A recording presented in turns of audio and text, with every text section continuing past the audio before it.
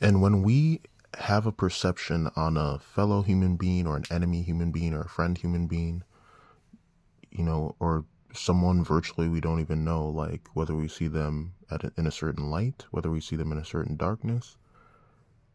I mean, and sometimes when we see someone in a certain light, like there's a point where we see enough darkness that like they lose that reputation. Or if there's someone who's dark, there might be a point where we see enough stuff, or maybe even one thing in either case, where they start to rise up in our opinion, or kind of break that, or there's consideration against that reputation, or they rise from it or lower from it, depending on if it's from light to darkness or from darkness to light. But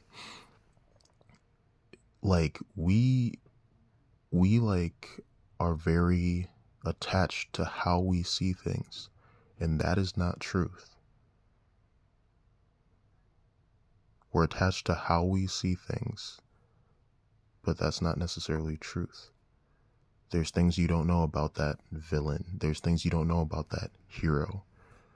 There may be horrible things you don't know about that hero. There may be wondrous things about the backstory of your villain, but that's data you don't have.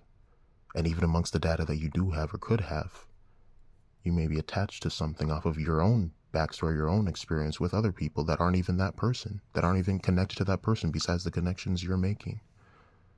So try to flesh out reality as best you can.